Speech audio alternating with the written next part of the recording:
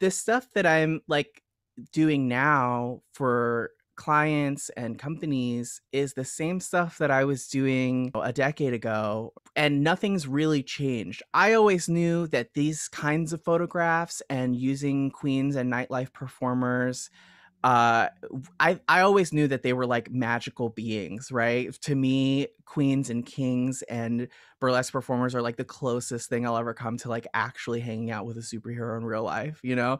Like they have like a dual identity going on, they've got great costumes, spandex, all makeup, all of it, right?